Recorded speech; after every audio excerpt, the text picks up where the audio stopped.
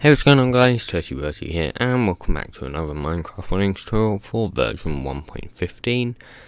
In this tutorial we're going to be going over how to create an ore. Now this tutorial does not work for version 1.14 or 1.13 as it is different. So just thought I'd let you know that this is purely just for 1.15. And this is very easy to do. Now, I'm not actually going to be creating a new ore block, but if you want to do that, you basically just create a new block. You don't have to make it extend ore block, as many people think you have to do. It's just as simple as creating a new block. If you want to make it drop XP, the video after next will be on advanced blocks, so if you look in that one, you can see how, but it's basically the same as my advanced items but with blocks, and it's just add XP to drop, I think, or drop XP or something like that. So yeah, so the first thing we're going to want to do is go into our WorldGenCar package. If you haven't created that, you can go ahead and create that inside your main package, and in here we're going to create a new class, and I'm just going to call this mod OreGen. Actually no, I'm going to call it tutorial OreGen. Now this is not going to extend anything, it's not going to implement anything, and it's not going to have any annotations. It's just going to be a normal old class, and in here we're going to want a method called, which is public static void, and we're going to call that generate ore. Okay. Inside of here, we're going to want a for loop so we can loop through all the biomes. So, for biome in Forge registries. There you go, Forge registries dot biomes. Now, this is a list of all the biomes that Forge has registered. So, even if you have other mods, any biome that Forge has registered, or another mod has registered into Forge, it will take all those biomes and the vanilla biomes. So basically pretty much any biome. And in here we can do one of two things. So first thing we can do is check the biome, so we can check for a certain thing. Now I'm just going to give you a quick demonstration of this. So I'm going to check that the biome is a plains biome, as I don't want it to spawn in any other biome. This is purely just for the tutorial's sake. But you might want to do this. You can do several things in here. So if biome, and then you can do dot, and then you got all these different things you can do, like does water freeze, does snow generate, is high humidity. You can do all these different things, but I'm just going to do if biome is equal to biomes.plains. So it will basically only generate the ore if it's a plains biome. Now obviously you can do an else here, for example, and do something in here, but I'm not going to do that. I'm just going to keep with the if, and so inside of here we're going to want to do biome. Actually no, we're going to create the placement first. So if we do configured placement, and we're going to call this custom config, and that's going to be equal to placement dot count underscore range, which will only show up like this if you have a newer mapping. You might need to update your mappings to do that. Count range, get rid of this, and then dot, and then this is unmapped, so it is this one right here.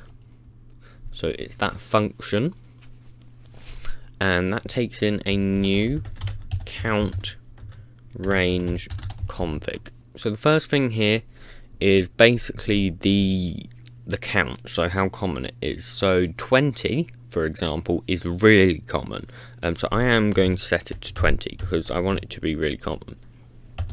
20, and when I say really common, I mean like more common than coal, so really common.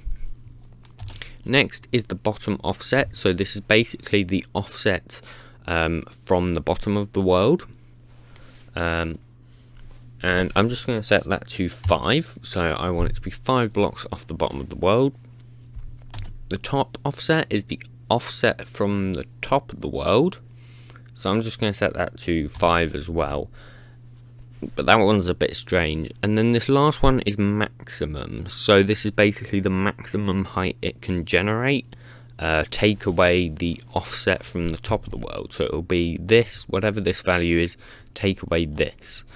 I don't know why it works like that. I don't know why it's not just maximum. I don't really know why the offset exists, but I'm going to say the maximum is 25, just like that. And if we import configured placement, there we go.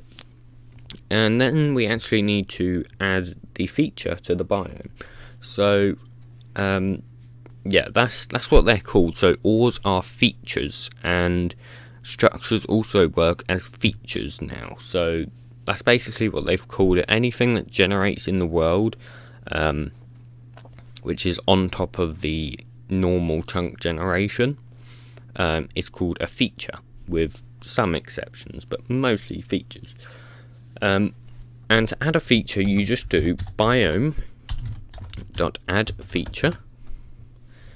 The decoration stage is going to be generation stage. That's not right. Generation stage dot decoration dot underground ores. And then the feature is going to be feature dot ore, not emerald ore, thank you.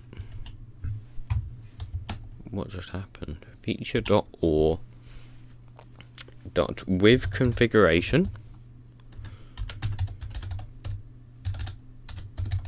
and let's just import feature so that we can get all our things. Make sure it's from the Minecraft package, and in here you're going to want to do a new or feature config.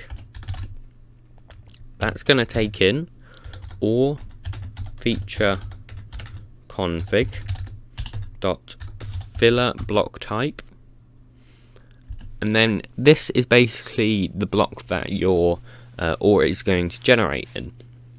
And so natural stone is just stone, granite, diorite and andesite. Netherrack is just netherrack. And if you want to create your own, you can use create down here, which uses a predicate of the state. I would only use that if you know what you're doing, really. But I'm just going to use natural stone because obviously in a plains biome that's kind of all you're going to. And then the next parameter is the block that you want to generate. So I'm just going to do block init dot example underscore block. You know, keep it simple. If I could actually type, that is, and then dot get default state. If we import block init, so as you can see, that's now going to the edge of the screen. So let's just Control Shift F, and that will fix it up a bit. And then the next parameter is basically, I think it's how common it is. No, it's the size. So the maximum size of the ore, so the max vein size, and I'm going to set that to be 10. And then after 2 brackets, so come 2 brackets out, you can do dot with placement, and then that will take in our custom config, which is up here. If I just Control Shift F, yeah, that's a bit weird, so let's just fix this up ourselves. Okay, and then like that, we can just push that over there, that's not really an issue. So that's pretty much it. We just need to register this, really. So we can close that class now. We can go into our main class, and we need to create a new method in here. So we need to make sure this is a, well actually first thing we need to do is this. If you haven't already, you need to make sure this is a @mod.event bus subscriber, and the bus needs to be bus not mod. So that's quite important. If you don't have that, just copy that from the video. And in here we're going to have a subscribe event. So at a subscribe event, it's very important that you have that, otherwise the method will never be fired. And this method needs to be a public static void, and it's I'm just going to call it load complete event, and that's going to take in fml load complete event, and we're going to call that event. Okay, and inside of here we're just going to simply do tutorial orgen dot generate or. So we need to make sure this is obviously done before the server starts, and it is, because fml load is done way before the server starts. So that's good. If it's done after the server starts, it will crash, because you can't do it post server started. So that's it. I'm now going to load into the game and see if I can find my ore. That's not going to be the quickest thing in the world, but I'll see if I can find it, and then yeah, I'll see you guys if I find it. Okay, so guys, I am in the game, as you can see, with my coordinates. Finding planes biome wasn't too easy, so I'm at negative 60,000. But here we are. Here is my ore. It is there. If I look over there, I don't know if you can see it, but it's about there. There's some more. There's some there. There's loads, because I'm in a plains biome. So yeah, look, there's some there. There's some there. There's some there. There's some there. Pretty much anywhere I go, it's going to be there. So yeah, that's it for this tutorial. So if you guys did enjoy this tutorial, please do be sure to smash your face into that like button, and subscribe as well, because why not. And yeah, I will see you guys in the next tutorial. Goodbye.